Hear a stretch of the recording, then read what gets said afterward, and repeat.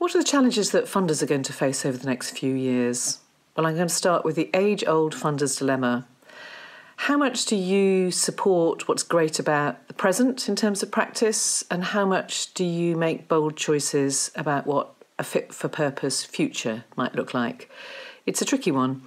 At the National Lottery Community Fund, we're balancing this at the moment by running an Emerging Futures Fund where we're spending small amounts of money with lots of different community organisations and dreamers about what a different future might look like, alongside the sort of classic capacity building, investing in what's already out there, meeting the needs of everyday communities with some of the challenges they face today.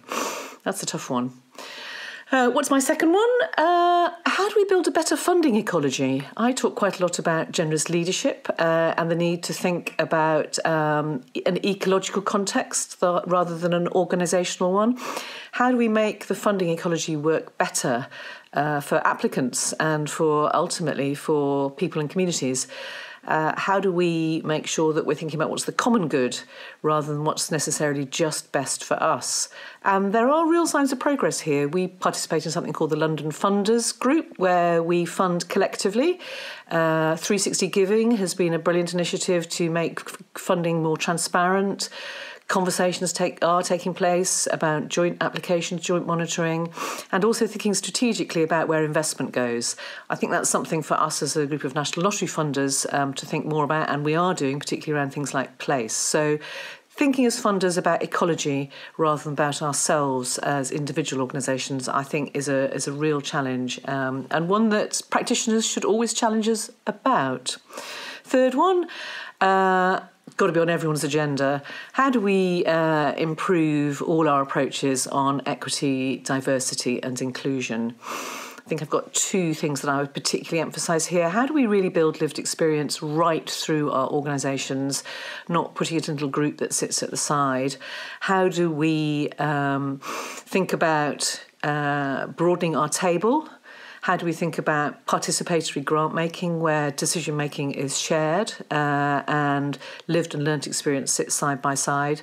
We've been doing some experimenting around this and are hoping to move forward in lots of different ways, including working with other funders in partnerships, but also including working with communities of practice about decision making around funding. My fourth one, digital and data, has to be on the list. It's been extraordinary to look at the number of applications we've had coming in during the crisis to move services online. That's obviously something that mainstream kind of social welfare charities can do and have had to do. It's a much tougher call for arts practitioners. I completely understand that, depending on sort of the nature of the work. As the chair of the Kiln Theatre, I know just how painful lockdown and COVID has been, and we don't really know what's going to happen in the future.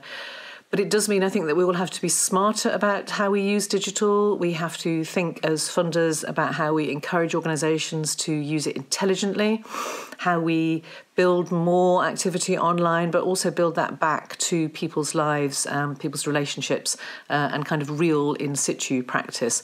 I also think there's a kind of developing area for funders to think about the ethics around digital and data.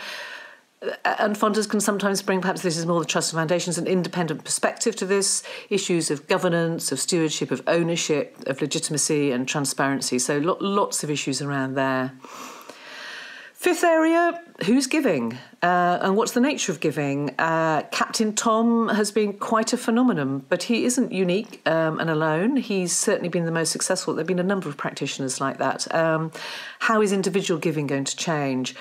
How does one encourage more high net worth giving?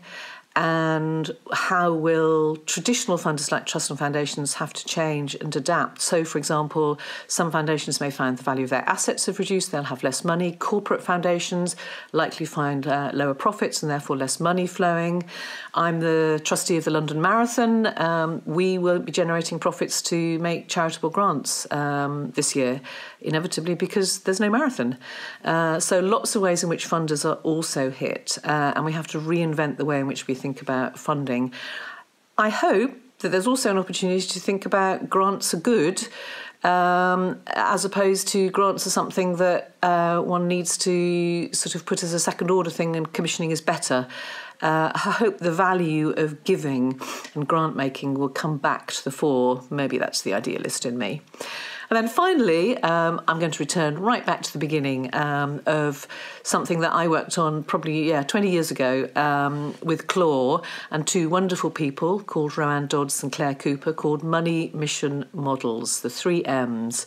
And the 3 M's is all about how you build an organisation that needs to be mission-driven, and the models therefore reflect what's right for the mission, and you make the money work for the models and the mission, and how it has become too easy in the pursuit of funding for models to start to focus too much on money and lose sight of mission. So I always hold that right at the heart of my thinking.